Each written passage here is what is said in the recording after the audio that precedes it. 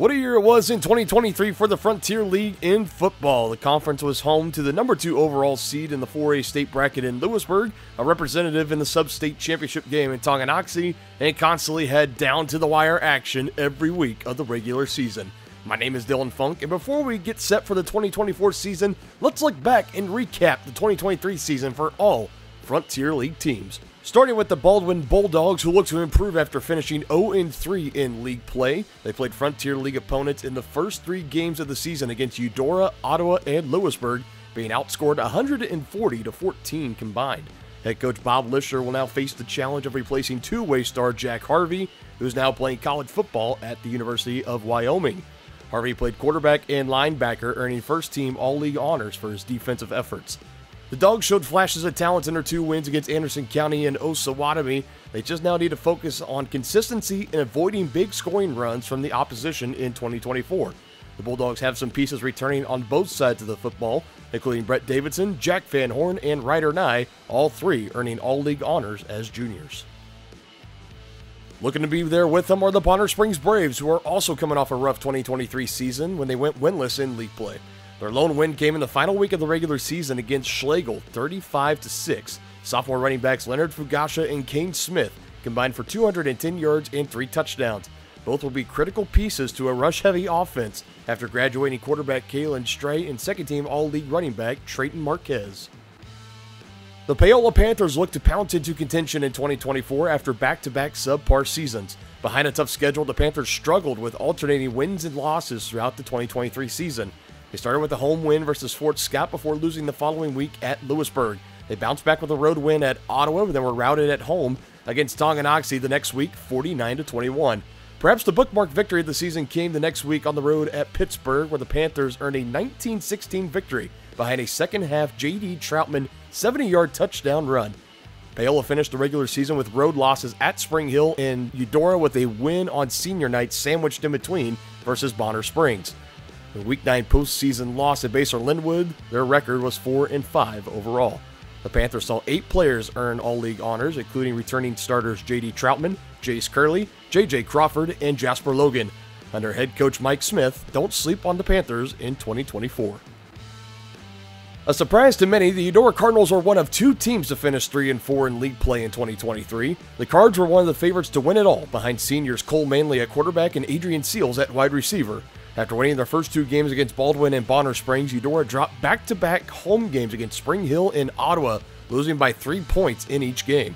The Cardinals went 2-2 over their final 4 regular season games to finish the season 4-4, which earned them the 8th seed in the postseason bracket. They beat 9th-seeded Piper in the first round 28-14, and their season would end the following week to top-seeded Atchison. Seniors Braden Hubler and Adrian Seals earned first-team All-League honors, and Eudora returns a solid team in 2024, led by Errol Seaman, Braden Spear, and Christian Jarrett, as they look to bring a Frontier League title home to Eudora. The Ottawa Cyclones, who also finished 3-4 in league play, could be a dark horse team going into 2024. After a 1-2 start, their signature win came in Week 4 when they had a come-from-behind win on the road at Eudora, 17-14, stealing one from the Cardinals. They went 1-1 over the next 2 weeks in league play before facing a brutal back end of the schedule, facing Lewisburg and Tonganoxie twice, once in the regular season and again the following week in the Week 9 postseason. Head coach Walt Anderson will have to replace senior quarterback Zayton Vink, but the rest of the pieces are there on both sides of the ball. Returning are senior running back Dante Sylvie and junior wide receiver Aiden McCullough. Senior Seth Ferguson and Cole McGrath anchor what should be a stout defense in 2024. One thing these guys have in common, they all earned second-team All-League honors last season. It should be a fun one in Ottawa in 2024. Tonganoxie recorded its best season in program history in 2023. Head coach Preston Troyer orchestrated a high-powered offense behind seniors Trevor McGraw, Colton Bruisman, and Isaiah Holthouse, all 3 earning All-League honors.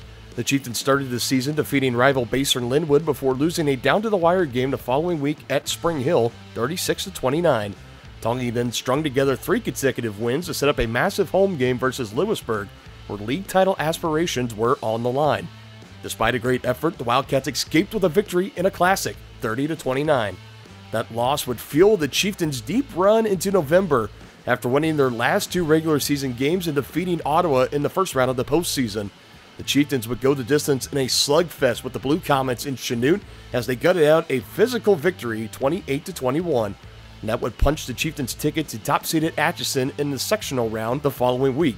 The Chieftain offense soared high at Amelia Earhart Stadium, racking up over 600 yards of offense and a 57-50 shootout win.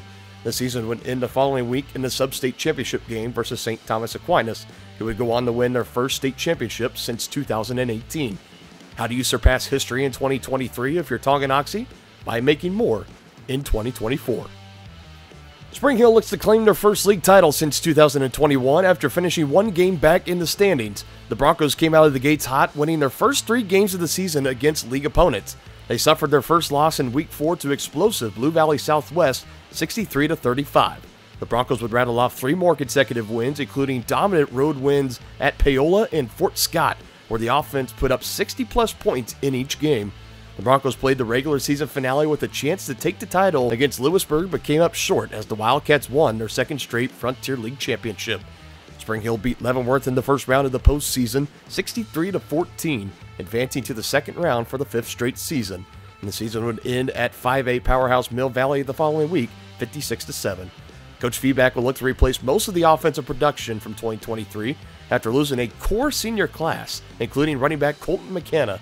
McKenna rushed for a league best 29 touchdowns in 9 games and recorded 1,997 total yards of offense. New faces on a rebuilt offense and defense look to bring the title home in 2024. Everyone expected the Wildcats to take a step back in 2023 after winning the league title the year before behind 16 seniors. Led by an explosive offense and stout defense, Lewisburg did just the opposite. Head coach Drew Harding saw his team go undefeated in league play for the second year in a row and undefeated in the regular season. The closest game of the year came on the road in Week 6 at Tonganoxie, 30-29, as Ashton Moore and Declan Battle each had 170 rushing yards and combined for 3 touchdowns. They capped off the perfect regular season with wins against Ottawa and Spring Hill to earn the 2 seed in the postseason. The Wildcats hammered Labette County 47-0 in the first round and suffered heartbreak in the second after a 22-20 upset by Basehor Linwood. Lewisburg was the only team last season to have 4 players earn first-team All-League honors, 3 of which are coming back for senior seasons, in running back Ashton Moore, tight end Conley Hovey, and offensive lineman Braden Yoder. Declan Battle earned first-team All-League honors at quarterback. Forget about a rebuild. The Wildcats look to reload and go for the three-peat in 2024. The 2024 season kicks off across the Frontier League on Friday, September 6th. Be sure to follow the action on Friday nights at our website, varsitysportslive.com, and make sure to subscribe to the Varsity Sports Live YouTube channel and follow us on all social media platforms at Varsity Sports Live. I'm Dylan Funk. We'll see you next time here on the Frontier League Podcast.